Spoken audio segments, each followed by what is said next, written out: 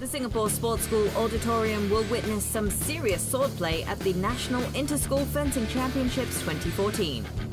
There are 3 divisions within fencing. They are épée, foil and sabre. The medal tally across the divisions will be used to determine the overall champion. Hwa Chong Institution is the defending champion for both the boys' A and B divisions. Will there be any upheavals this year? Will any school steal a surprise win from the fencing titans? Let's jump straight into the first final of the day. Joshua Lim from HCI meets Oscar Lowe from St. Joseph's Institution at the A Division Boys Épée Finals. HCI on the left and SJI on the right.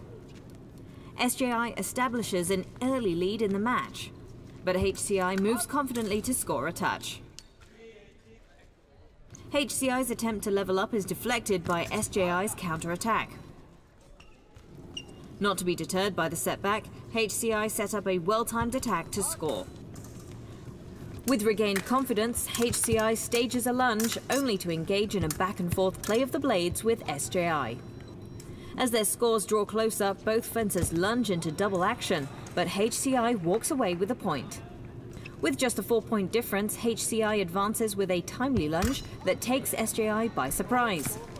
Another touch by HCI and he closes the gap to just a single point. The game is in anyone's hands as SJI is just a touch away to win the bout. HCI is determined to secure a draw as he lunges forward, but SJI's counterattack earns him the final point to win the title. Over at the A Division Girls Épée event, Nicole Au from NUS High School faces off with Donna Lim from Raffles Institution. NUS on the left and RI on the right. Within seconds from the start of the match, RI forces NUS into retreat and scores a point. NUS's attempt to equalise is halted as RI lunges into the offensive. Seconds later, NUS's short, quick lunge gives her the equaliser she's looking for. RI seeks to reclaim their lead with an attack, but is dealt with a quick counterstroke.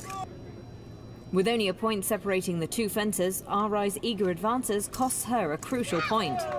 And the strong NUS fencer inches closer to winning the bout. NUS's light touch hits firmly home as they seal the results of the match.